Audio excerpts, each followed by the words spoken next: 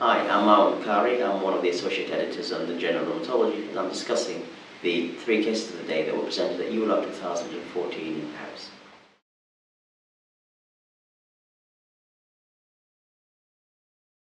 Case 1 is a 61-year-old woman with rheumatoid arthritis who developed a painless right index finger, and you get these 4 images associated with it. And the differentials include aggressive rheumatoid nodules, a fibrosis, tumour, or a pigmented nodular synovitis. The rheumatoid nodule is not the right answer because you will get extensive surface nodulation if you see this, and as you can see, this involves the bone and therefore can't be a nodule.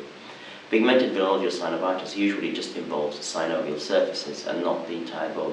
As you can see from the histology and the radiology, this is the bony lesion, and therefore the answer is a fibrosis pseudotumor, which is a fairly benign lesion that you can get in patients with rheumatoid. It's rare, and treatment is just by local excision.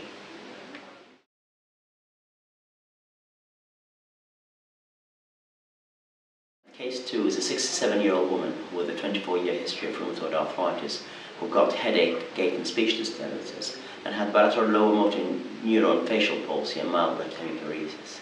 And the image that accompanies this shows a fairly large lesion encroaching on one of the ventricles in the brain. And the differentials here were quite complicated because one of the things that wasn't mentioned in the case was that this was a patient on adalimumab, and therefore you have to think about either developing a lymphoma or developing an opportunistic infection. The options are a central nervous system lymphoma, glioblastoma, or toxoplasmosis. It's not a glioblastoma multiforme because it's nice and rounded, and the margins of it are fairly well circumscribed. So the differentials will therefore lie between a CNS lymphoma and toxoplasmosis. This patient was on adalimumab, and the answer was toxoplasmosis, but this was diagnosed on biopsy. And so anybody who said it was a lymphoma is probably not too far off from the right differential diagnosis. But the final answer is C, toxoplasmosis.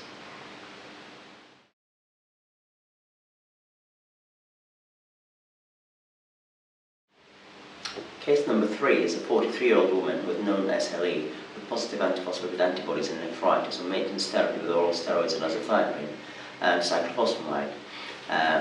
Presented with acute diffuse abdominal pain, nausea and vomiting, and you get an image here of a CT scan of the abdomen. And the differentials are abdominal tuberculosis, azathioprine-induced pancreatitis or mesenteric vasculitis. And if you actually look at the scan, what you see is you see bowel wall thickening, you see some amount of attenuation of the blood vessels, and you see reduction in the amount of fat. And these are all classic features of mesenteric vasculitis. And it can't be any azathioprine-induced pancreatitis because the abnormalities highlighted are in the blood vessel wall. Abdominal tuberculosis will usually affect the lymph nodes, and you can see that there's not lymphadenopathy that's been identified. And so the answer is that of mesenteric vasculitis.